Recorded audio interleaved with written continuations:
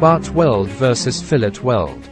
A butt weld joins two pieces on the same plane, while a fillet weld joins perpendicular or angled workpieces. They may appear similar but possess different methods of construction. Constructing a butt weld involves placing two metal workpieces end to end and welding along the joint. When carrying out this process, it is important for the workpieces to be on the same plane, making them parallel. Also, the weld metal should remain within the planes of the surfaces. To achieve this joint, tack welding ensures proper alignment.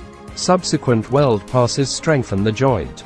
Also, preheating at the butt joint area may be required to join the parts and minimize post-weld distortions. If the two parts coming together are thin plates, then there is no requirement for surface preparation. However, as the adjoining parts get thicker, beveling may be required. The beveling allows for partial or full penetration of the weld into the joint. This increases its strength. When using full penetration welds from both sides and back gouging help avoid distortion and ensure weld root integrity. In situations when welding both sides is not possible, using a backing strip and thicker weld throat is often sufficient. The design strength of a butt weld is a function of material yield strength, thickness of the weld, length of the weld, and the safety factor. Generally, avoiding butt welds is preferable. This is due to the high preparation time, higher welding skills requirement, and the overall required time.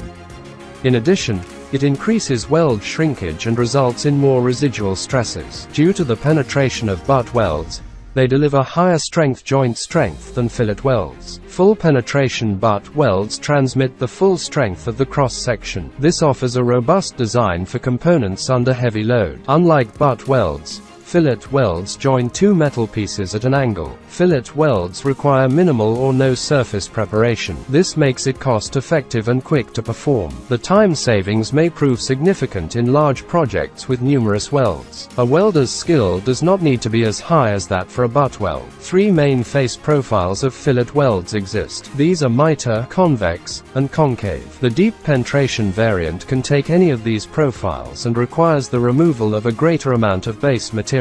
The design strength of the fillet weld is a function of the weld thickness, the effective length of the weld, and the maximum permissible shear strength on the weld. Butt welds and fillet welds are among the most common welding methods in the industry. There are benefits to each method. The butt weld features two workpieces joined on the same plane.